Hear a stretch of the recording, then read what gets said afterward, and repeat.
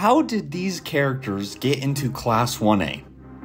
My whole life I've never really been a huge anime watcher until about last year when some of my friends recommended a show to me called My Hero Academia.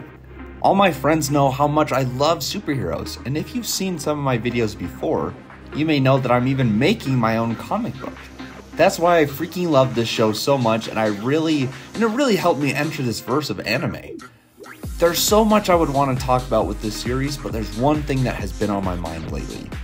As this series progresses, we all know that Deku eventually makes it into Class 1A, which is pretty much the highest ranking class with the most promising students out of the whole school. So I guess my question is, how the hell did characters like this get put into Class 1A? For example, Mineta. I like Mineta. I think he's hilarious. But his quirk is to throw sticky balls? How did he get into that class when someone like Shinso didn't? It might all come down to combat ability. When they went up against the robots for the entry exam, it makes sense that someone with Shinso's quirk maybe struggled a little bit.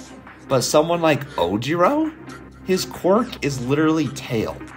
Yes, he may have some great combat ability, but he struggled in a fight against Kaibara, someone who literally spins his hands really fast. Like, what?